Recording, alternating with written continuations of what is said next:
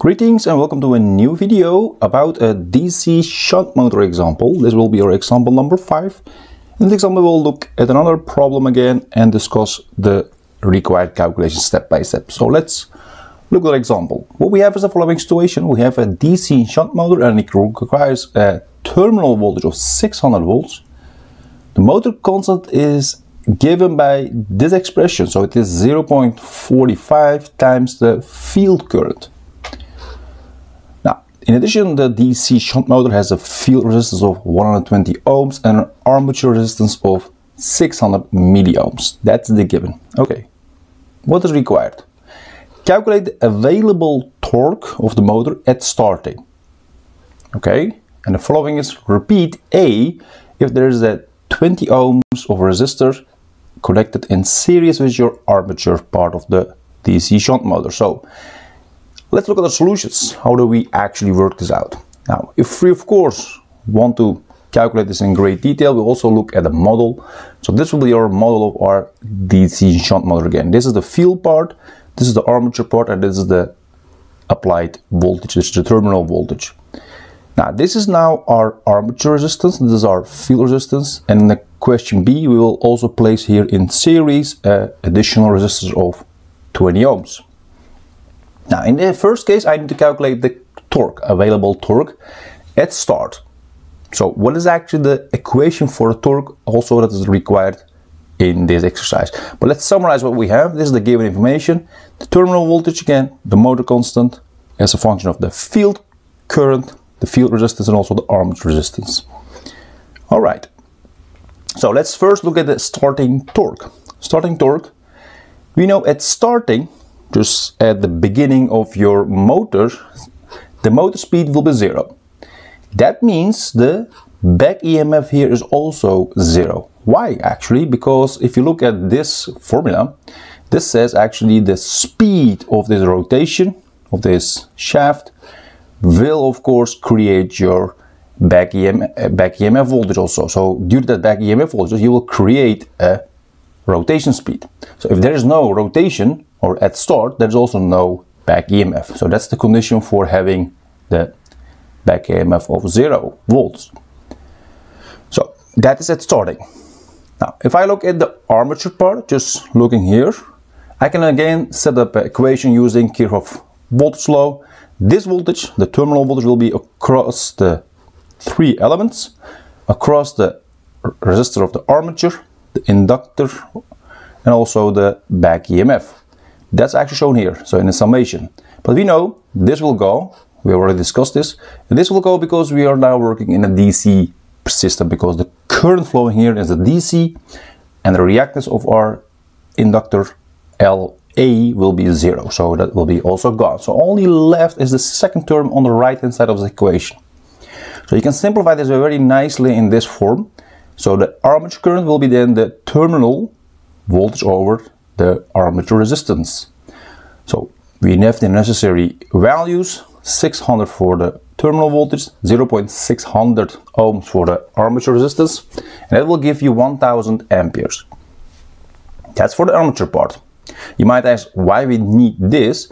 The armature current is required to able to calculate the torque, because you can see later on that the torque is related to the armature current, also the motor constant.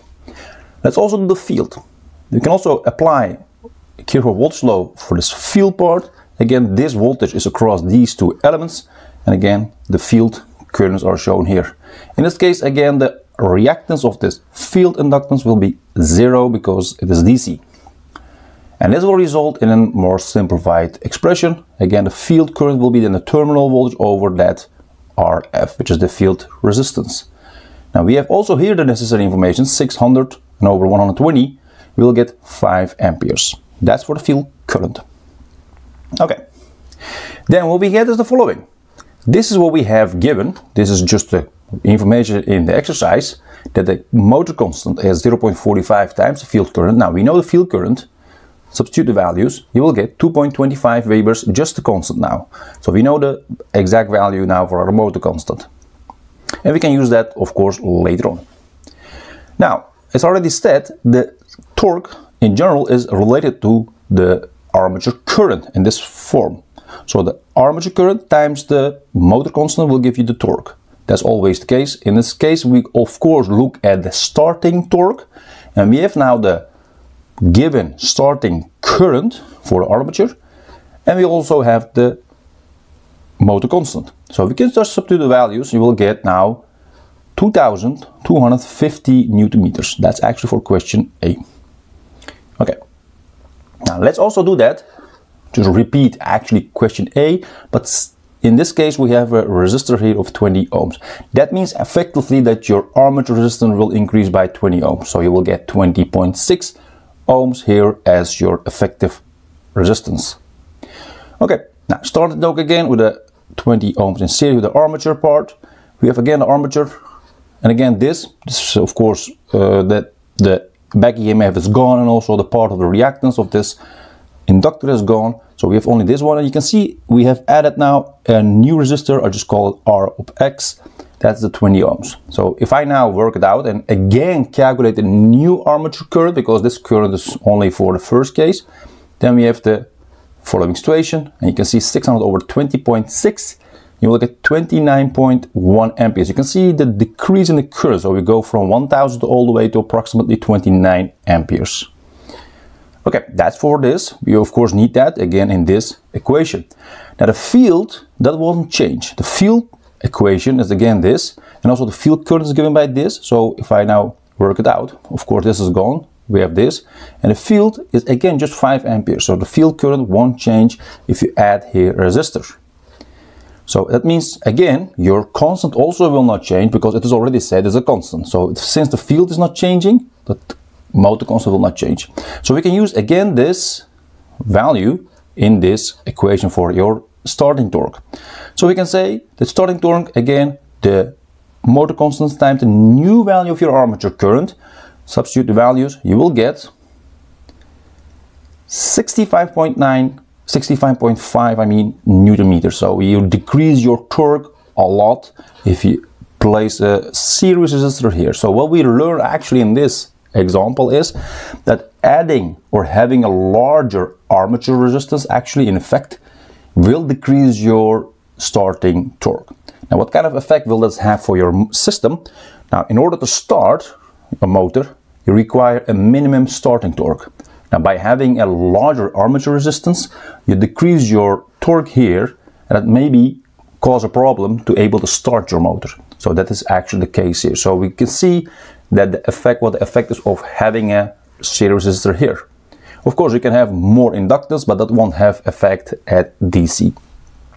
Right, this is now for example number 5 about a situation where we see also what the effect is of an additional component, of additional element here in the armature part on our starting torque.